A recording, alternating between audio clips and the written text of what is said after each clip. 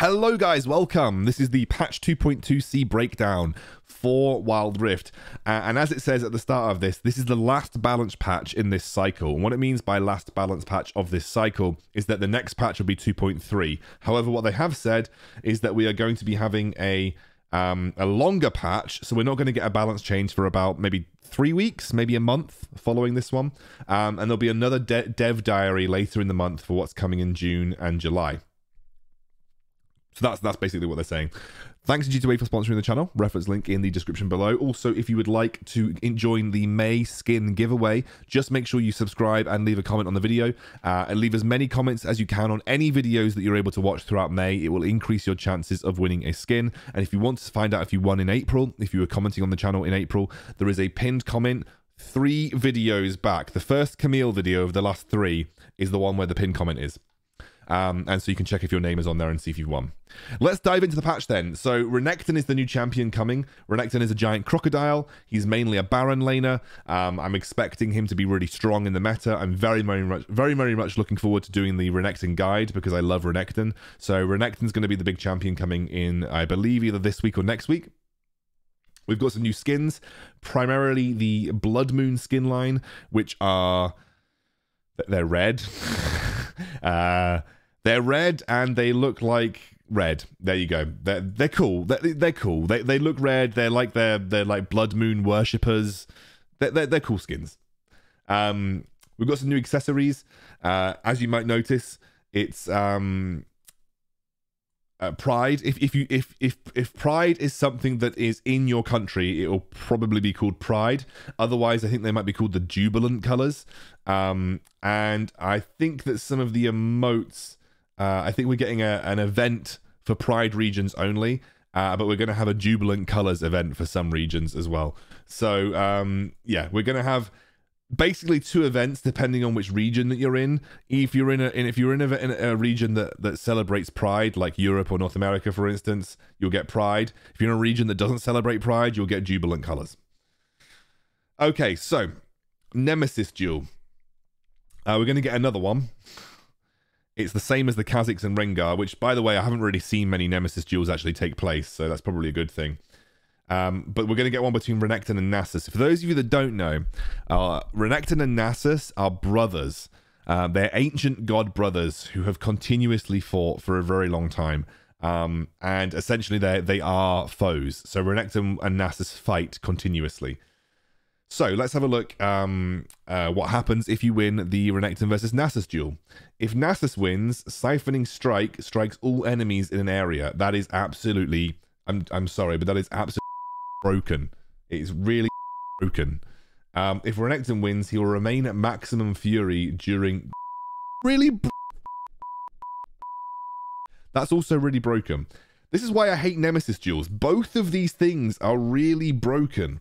The good thing is, though, that Renekton absolutely slaps Nasus in lane. So you should never really get to the stage in the game if you're playing Renekton well that Nasus can actually scale up, because Renekton takes a steaming dump on Nasus's head.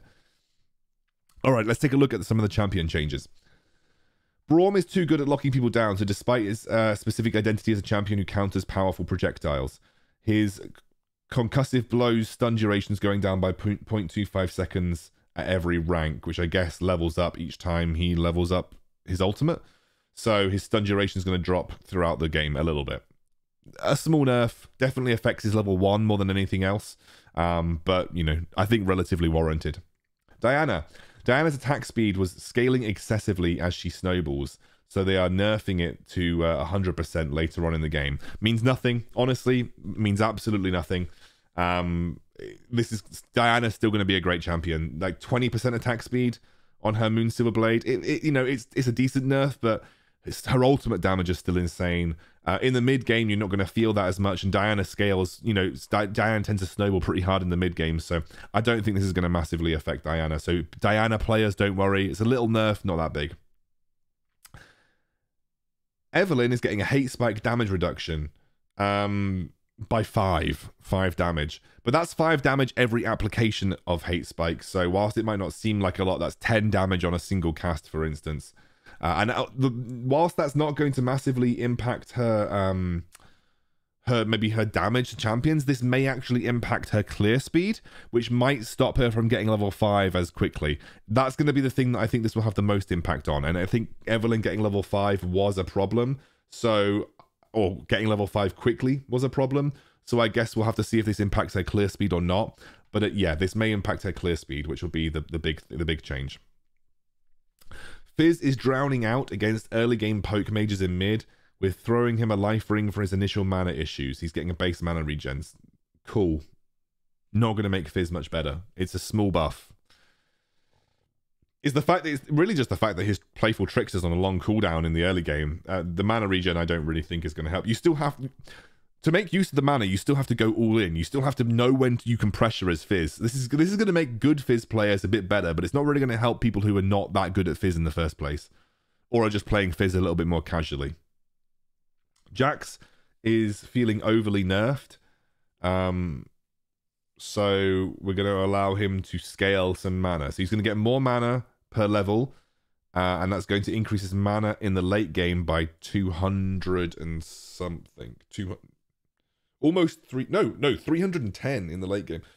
Yo, is there ever a case for mana immune Jax now that he's getting all this extra mana? That's what I want to keep my eyes on here.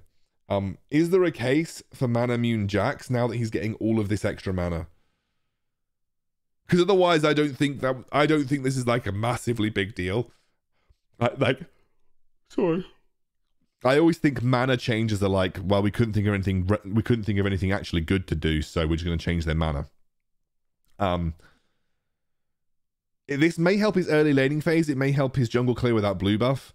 But I'm interested to see whether this opens up a build around mana immune, because 300 mana is like having an extra mana flow band in your kit. It's actually a pretty big deal when it comes to giving you extra damage. So I'm interested in that.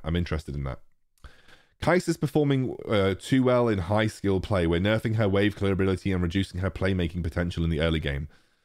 So Icathian Rain, bonus damage to minions below 35% HP is reduced by 50%. Whatever. Who cares? And Killer Instinct, the cooldown in the early game is going up, but is remaining unchanged once you level it up 3 times. It's a little bit like Evelyn's ultimate change. Evelyn's ultimate change didn't make Evelyn less meta. It just meant that you had to be a bit more careful about when using your ultimate. It's going to be this. I mean, end of the day, how many big team fights do you get in with the space of 20 seconds separating them? Probably not a lot, right? So, I don't think this is going to make Kai'Sa any less meta. I think Kai'Sa is going to remain one of the best AD carries in the meta. In fact, as of now, I think Kai'Sa just is the best AD carry in the meta. From what I've seen playing, people just pick Kai'Sa and just win games. Lee Sin is getting a nerf. His passive attack speed is going down by 10%. Again, similar to Evelyn, it will impact his wave clear a little bit, but I don't think that it's going to make him that bad. I think Lee Sin is still going to remain a relatively high priority pick, especially at high elos. So these nerfs I don't think they're hitting the right parts of their kit personally. But he's going to attack 1/5 less quickly, 10% less quickly, compared to where he was previously. These are minimal margins. I don't think it's going to make Lee Sin much worse. Lulu's fallen behind. We're giving her extra mana and some extra movement speed. I mean, the extra movement speed is okay, mainly due to the fact that they nerfed her range pretty heavily, and so therefore this might allow her to come in and out of trades in the bot lane. But Lulu is not bad. Like, Lulu is okay, especially when paired with Jinx. Lulu is still a good support to be paired with Jinx, and so I think the mana issues, especially like an extra 50 mana in the laning phase, is actually pretty nice because Lulu does run out of mana pretty quickly. So yeah, I think this is some decent changes to Lulu, but she's still going to remain that relatively niche pick that you pick to support a hyper carry rather than anything else. Lux support is too strong. We're adjusting her shield strength, so her shield amount on return is getting nerfed by a lot, and the AP ratio on return is getting nerfed by a decent amount, but it's only on return, so you're still going to get the barrier on cast, and you're still going to get a reduced barrier on return, but you're still going to get a barrier on return. Do I think this makes Lux support unplayable? Absolutely not. I still think Lux support is going to be fine. Her shields were overpowered, and they did need a nerf, but you can still play Lux support, especially into specific matchups. These you're still going to get big shields on your carries. These are only on return, not on initial cast. So, you know, just to be aware that you're only nerfing half of her barrier, or rather half of her shielding, rather than the whole thing. And I still think this will probably reduce her power level a bit, but I still think you can play Lux support, and I still think those shields will be relatively high. Pantheon getting more buffs. He's had buffs almost every patch, like Tristana. His armor per level is going up, so you're going to get 5 extra armor at level 15. Negligible, given that you're going to get 106 armor regardless. So I don't think that's a big deal. His base damage on his shield vault is going, whoa, that's an 80 base damage increase in the late game. However, shield vault is no, that's a good buff. These are good buffs. They're just trying to get Pantheon played a bit more. I still think that his first ability damage is a little lackluster compared to the PC, which is why we're not really seeing him get played. But like 80 base damage is nothing to be sniffed at in the late game. That's a pretty big deal. Twisted Fate is struggling. His red card in particular is not matching up to the rest of his deck. So his area of effect on his red card is going up, and the red card's slow is going up by 5% at all ranks. Cool. Don't think it suddenly makes Twisted Fate meta. Gives him a bit more utility if you don't lock a gold card, but how? Let's be real. Like there are very few circumstances in teamfight situations where you want to lock a red card. Like it's more niche to want to lock a red card than it is to want to lock a gold card. Gold card is usually the card that you're looking for. So any buffs to red card are just buffing supplementary parts of his kit that you don't often want to use. And you know, I think obviously red card is useful if the enemies are all grouped up. So therefore, you're going to get a bit more AoE damage, which will help him. But gold card is usually the thing that you're looking for, especially in early stages of a team fight. Okay, so we're having some ARAM changes. They're giving us some specific ARAM changes. Camille's damage is going up. Fiora's damage is going up. Jack's damage dealt going up. Lee Sin damage dealt is going up, and they're reducing the amount of damage that he receives. Pantheon damage dealt going up, Seraphine damage dealt coming down, damage received going up, shielding done reduced by 15%, healing done reduced by 15%. So Seraphine was OP in ARAM, so I'm glad they're doing that.